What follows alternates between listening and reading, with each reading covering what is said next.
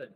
So, welcome everyone to the Platform Podcast. On this episode, I'm excited to have Coach Brandon Denoyer with us. He is the women's D1 college coach at Syracuse University, a fantastic Division I program. And Brandon brings into this conversation not just information about Syracuse, but also information about other universities in the US as well. So, Brandon, how you going, man? Good. Excited to couple weeks away from heading down there, so I'm excited. That's awesome, man. Thanks for having me. Yeah, man, I can't wait. Have you ever been to New Zealand before? No, I haven't. So Okay. we just actually had one of our players graduate from New Zealand, and she always talked about it, and it always sounded fun, and so it's exciting that I get to go. And a goalkeeper that I know plays for, I think, the Wellington Phoenix. Is that the club? Yeah. So she's playing down there now. So it'll be exciting. I'm hoping I can try to catch a game while I'm down there. Absolutely, man. And in terms of New Zealand culture, how was it coaching a New Zealand athlete? Because I know that every country is a bit different, the way that they approach the game, the way that they've been developed as an athlete. What did you think about New Zealand student athletes? Yeah, I mean, I thought she was fantastic as far as being a student, and I thought she fit in perfectly with the team. I mean, it was interesting because we picked her up during COVID in 2020. And so, we only got to see video of her, and, we took a chance on her, and, she was a big part of our team last year. I think she was one of the top goal scorers for us this past season. This season wasn't a fantastic season for us, but she still was one of our top goal scorers. So yeah, it was good having her on the team, and exciting. So I think she's the second player we've had from New Zealand. So just it's kind of cool, and now that we get to go there and get to kind of see players firsthand, I'm excited. Awesome, man. One question that I always ask college coaches is, obviously you had a great college career yourself, and you've worked at two great D1 programs. You were at Richmond, right? And then you went to Mississippi State. Am I correct in saying that? I was at Siena College for 7 years, won a championship there. Then I went to Mississippi State, then I went to Richmond, and now here. Why did you want to be a college coach? It's kind of a interesting story. So when I was in high school, I got sick, and I was, kind of I was a good player, I would say. And I got sick and didn't get recruited really. I had cancer. And I was lucky I beat the cancer, but it was in a very important time to be recruited was when I was sick. And so I didn't really get recruited, but the one kind of school that looked at me, I kind of fell in love with the process. And I was like, oh, this is really cool. One day I would like to be the one to help people find a school. And I want to be the one that gives them tours and talks about the program. And I've, always had a passion for soccer. I, always wanted to stay in the game for as long as possible. So coaching and the college game kind of fit perfect for me, because I got to help kids get to college and I got to stay in the game. So it was kind of a win-win for me. And that's kind of what drew me to it. And I started coaching in college the day I graduated. So it's kind of a quick transition. That's so cool, because it's such an interesting question to ask coaches, because everyone's a bit different. And I think that's really important for people to know, because a lot of athletes that are listening to this have obviously got aspirations to play for your program. You guys are elite. You do such a great job.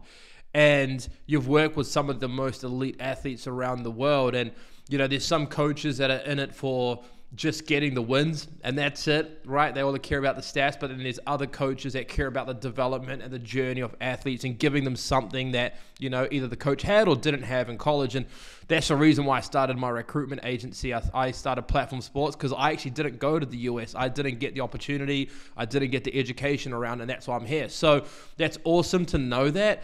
What's really unique about your program, like in the way that you guys do things?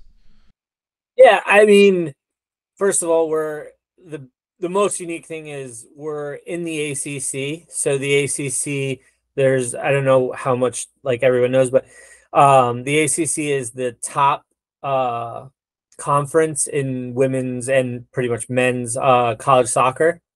And so we're competing against the best players. Like if you put our conference against a lot of professional leagues, we would be at the top, which is kind of so it's a really high level. And so it's fun that we get to compete against, you know, national team players, full national team players from other countries. You know, Florida State had players in the World Cup this past season. Pitt had players in the World Cup, this UNC. So like, you know, not only are you playing against the top, but you're also playing against top, you know, national team players as well. So that's pretty like cool. And then we're one of the only schools. We're the only school in New York. I'm probably biased because I'm from New York, but you know, I love that aspect where, you know, most of the conference, and we just added teams. So we have California, Dallas now that we just added that are coming this season. But, you know, being in New York, it's like a different feeling. You know, we're kind of, there's, I would say like half the conference is like North Carolina, South Carolina, like down south. And then we're one of the only schools that's like up north. And so it's kind of a cool atmosphere. And, you know, so I love that piece where I get to be home. You know, when I moved away and I was in Mississippi and Richmond, you know, I thought, oh, I might never have a chance to live back at home, and getting to come back has been awesome. So I think that's, you know, between playing at or coaching and our girls getting to play at the highest level and being in New York, I think that's a really cool experience. So you mentioned that you guys are in, like, you know, arguably one of the toughest conferences in college soccer in the US. I'm guessing a lot of the girls that you work with have got aspirations of going professional, and the conversations that I'm having with these athletes that are 15, 16 is they've got aspirations to go professional, whether it's through college or just go right away. How do you guys help develop your athletes to get them to a level, and what's some of this like case studies that you can share with me of your girls going into like pro teams or maybe being involved in the World Cup recently? Can you share anything on that? Yeah, so first we kind of treat it, so there's two different types of kids: the kids that want to come and play pro, the kids that want to play at the highest level. Syracuse is also a very high academic school. It's prestigious, it's a private school, so there's kids that want to be able to do both, right? So the kids that want to come get an education and that's what they're focused on, we're going to still treat them like, you know, professionals, but it's a different type. Now, the kids that say, I want to come play at the highest level, I'll get the education, but my focus is I want to be a pro when I leave, we're going to kind of treat almost both of them like we're going to hold those players as soon as they come into a higher standard. And I would say 90% of the girls on our team are looking to play professionally, you know, and there's nothing wrong either way.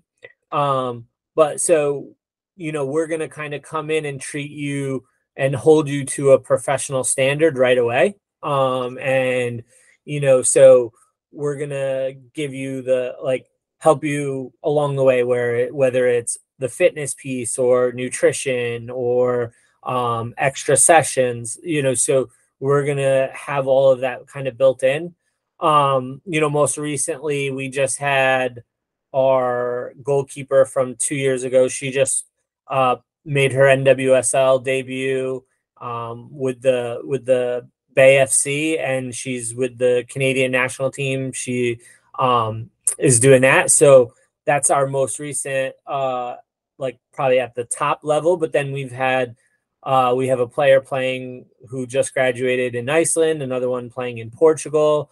Kind of, so you have different levels, and we're excited because we have a couple players on the team that most likely will eventually be playing at the highest level in the U.S. Once they're done here. So it's good to have the different levels. And actually, our goalkeeper, the one that just made her debut in the NWSL, she was playing for Canada on the national team.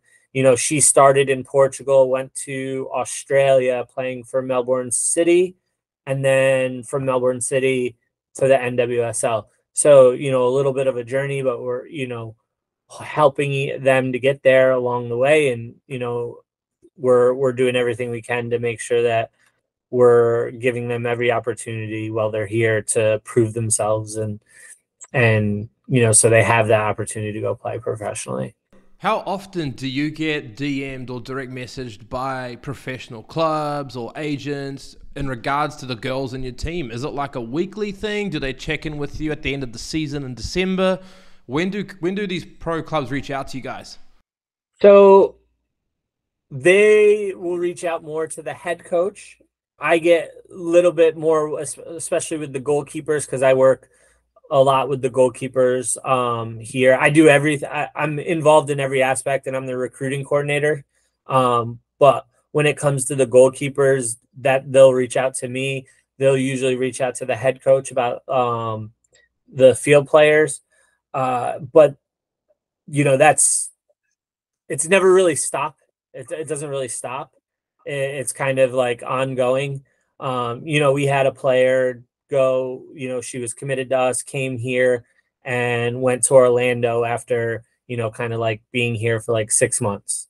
There's those that happen. And then they're tracking our kids for a couple years, and then it's nice because we have all these connections and, you make these, relationships with the coaches, and they're going to ask like, hey, what do you think of this player? And the real big draw about the ACC is the ACC coaches look out for their players, not just their players, but they look out for the players in the ACC.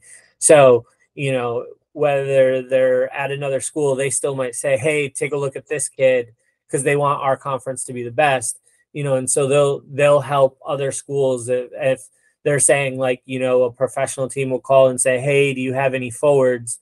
They might say, we have these players that we like, but also you should take a look at this school's forwards. And, we kind of do the same thing. Or our contacts will ask us like, hey, I know you played this school this week. What did you think of this player that you played against? And we'll be like, oh yeah, they were good. And, the schools kind of all do that. So it's nice that we have that network. That's awesome, man. And you mentioned that you help athletes with their strength and conditioning, their nutrition program. I've seen some videos of your campus online. It looks absolutely unreal. Walk me through what athletes get access to. It must be pretty incredible. I mean, you're wearing a Nike shirt. Yeah. I mean, they're spoiled. And I've been at, obviously several schools, several levels. So I've got to kind of see a little of everything. And, it's one of those, like, everyone has their own like niche, and they have their own. So I think Syracuse, we strive to be the best. There's a new construction project that's coming here. We're in our first phase. It's a 5-phase plan, but so we're getting all new facilities, which at the end of the day is going to be amazing for the girls, that they're going to get all this new upgrades. We have a grass stadium in New York, which is kind of like in the Northeast. You wouldn't think grass, you'd think turf. No, we're playing on grass. Gear. We have a lot. There's going to be schools that have more. There's going to be schools that have less. I think we're pretty spoiled in that sense. They get, I think a cool thing here is we have kind of like an Olympic village, we kind of call it. all of our athletes live on one side of the campus, and it's called South Campus, and it's not like dorms, it's apartments. So they live in kind of their own little apartment instead of like a dorm, and they have their own bedroom, kitchen, bathroom. Like, so I think that's pretty cool. Yeah, I mean, we're getting to travel and getting to, you know, play these big time schools. Yeah, I think we have a 5 field, grass field, practice field with lights. Then we have 2 indoor facilities for practice. We have several outdoor turf fields for when the weather isn't great, but you still want to go outside. When, you know, in the winter here, we don't train outside. We train indoors in our indoor facilities. You know, so I think we have a lot, and it's nice. And like I said, you're always going to find schools that have more. You're always going to find schools that have less. I think we're towards the top of that list, though, and I think a lot of people would be very happy if they had what we had. That's amazing. I mean, I see those Nike shoes you got there on the top right. It looks pretty cool. Well, your top left, I should say, for you. Yeah. Yeah. That's cool, man. They look after you pretty nicely over there, eh? We get spoiled. I say the team is spoiled. I can't lie. I'm spoiled at times too. So. Well, the boys over here are a size. I think Stefan's a size medium. Will's a size large shirt. No, but that's cool, man. And so, I mean, you're about to come on over to New Zealand. We're so excited. We've got so many cool plans for you when you get here. And there's so many talented athletes here. In the recruiting process, there's going to be, obviously, there's a lot of girls that are like 15, 16, 17 that have got their eyes set on your program. Like, they're coming from all over the place from New Zealand. We've got girls from Australia flying over to come and see you. And they want to put their best foot forward. What is some advice that you could give them that would help them, make them stand out a little bit more when they come and speak with you, subject to NCAA rules? I want to make that very clear. We'll follow the NCAA rules here, okay? I was making sure in case compliance is listening to this. But what are some things that these girls can do to stand out from the rest? Is it just being a bit more prepared about your school? Is it looking into you? Like, what can they do? Honestly, I think the biggest thing is just come over, be themselves. You know, don't be afraid to say hi. Don't be afraid to play. Just be confident. You know, I think confidence is you can see when a player is confident.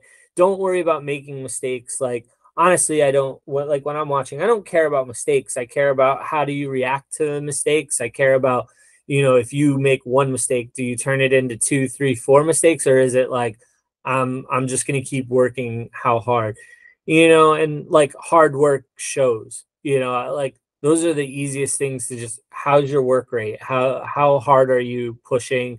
You know, like if you're a forward, yes, score goals. If you're a defender, goalkeeper, don't give up goals. Yes, that all's going to kind of show, you know, but I think the players that come and just be themselves, be outgoing, work hard, you know, and just play with that confidence, they do the best. The ones that are trying too hard, or they, you know, give up on plays, it kind of, you can tell when they're nervous. And, you know, you're always going to have that little bit of nerves. It's okay.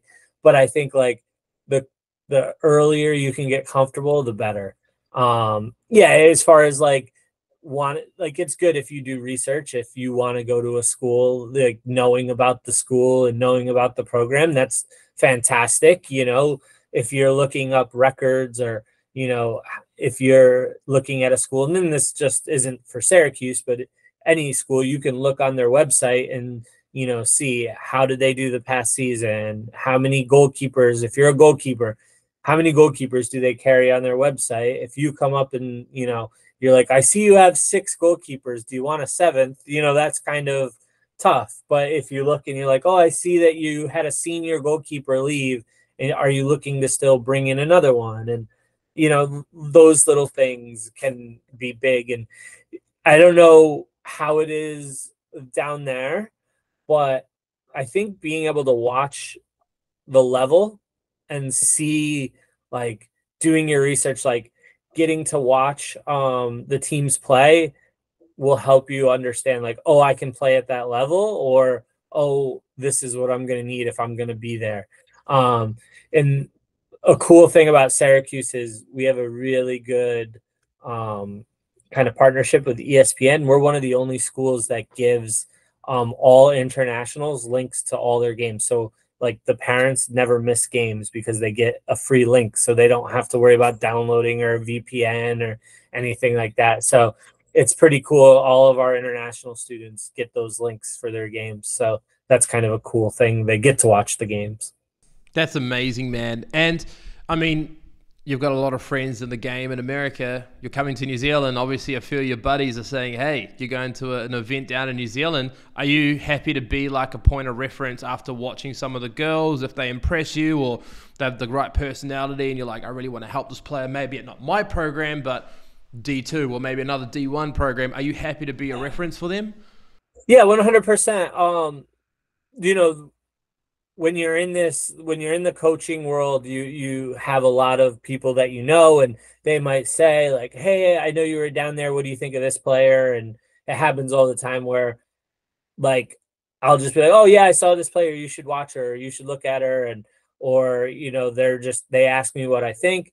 That's why, like, when you're playing at these things, you never know who's watching, but you also never know who these coaches are talking to. So it's always a good point of reference. And, yeah, I mean, I have plenty of friends that I would be like, oh, I saw this kid. She might not be exactly my level because obviously we're at the highest level, but I have plenty of friends that, you know, are just underneath me and then underneath them that, you know, they might fit better for them, you know, and, or we might not be looking for a certain position at a time. We think this player is good, but we just don't need it, right? Like if we have 6 goalkeepers, you don't need to bring the 7th, but my friend might be like, hey, Brandon, what do you think of this goalkeeper? We're looking for one.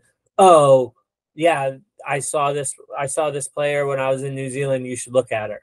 You know, so that happens all the time. Yeah. Or say you're only, like in college, you're only allowed so many scholarships. If the school doesn't have any money, they just don't have any money. Yeah, we would love this player, but we don't have any money left for you. But I know they do. Hey, you should look at this player. We can't afford them, but maybe you would be interested. So, yeah, that stuff happens all the time. Bro, that's awesome because, like, obviously there's 2 parts of it.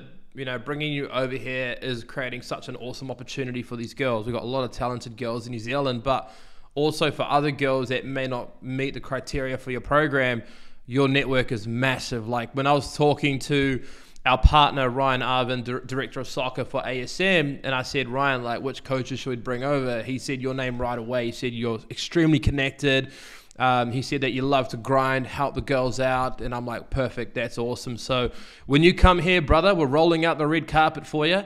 And another thing that I want to address is Ryan said that his golf game is pretty good. I want to address that. I want to see how you two go head-to-head with each other. I mean, how's your golf game? I played today. I played 9 today, and I shot a 40. But then this past weekend, I probably played awful. So my handicap's getting down, but I wouldn't say, you know, I'm going to try to get as many strokes from Ryan as possible. I need to know if I need to bring my clubs with me, or am I going to have to rent some clubs? If I'm renting clubs, is he going to give me some extra strokes? So we'll have to see, you know.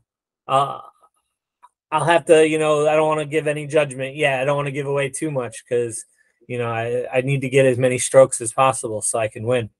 Yeah, 100%. Ryan, see, the thing with Ryan is amazing guy. He's like a brother to me. He's actually my Indian twin, and but he's not Indian. But he talks a really big game. He's got a bit of an ego about his golf. So I'm actually wanting you to come here and to kick his behind and absolutely destroy him. So I'm putting my money on you, man. But we'll have to get out for a round when you get here. But dude, I'm so excited. Like, it's going to be an awesome couple of weeks of. We've already got plans, not just in Auckland, but in Wellington, which I'll tell you about off camera. But I really appreciate you coming all this way. It is a long flight. I looked at the flight the other day. It's over 16 hours. Yeah. So it's going to be good, man. But look, thank you so much for your time. This is extremely valuable for a lot of athletes to listen to. Can't wait for you to get here, man.